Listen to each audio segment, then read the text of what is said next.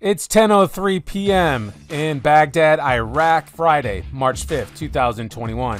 Time for a dinar short. You have to trust me on this. Oil was just at $70 per barrel. Brent oil chart showing just under $70. Can we see $100 per barrel? I mean, imagine what that could do for Iraq. Now, I'm not gonna like that at the pumps. Absolutely not. Comment below if we're gonna see this summer $100 oil prices. Yes or no? Tell me in the comments below. Yes, the Pope is in the Middle East. He's in Baghdad right now, and it's height security all around. I don't expect anything to get done inside Iraq for the next 4 days. Maybe not, but could this bring peace to the Middle East? I was chatting with my friend in Baghdad here on Telegram. And by the way, I have a Telegram group. The link is down in the description if you want to join. Everything's free. But he says there's 600,000 Christians still in Iraq. It used to be 2 million.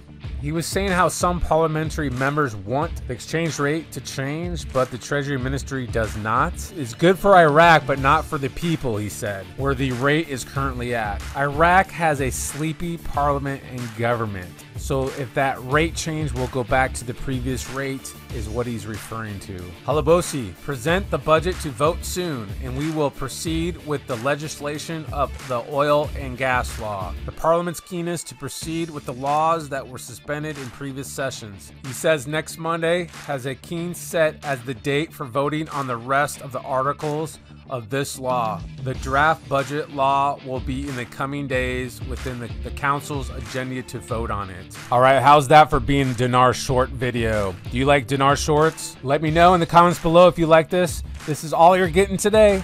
So have a great weekend. Enjoy your Friday.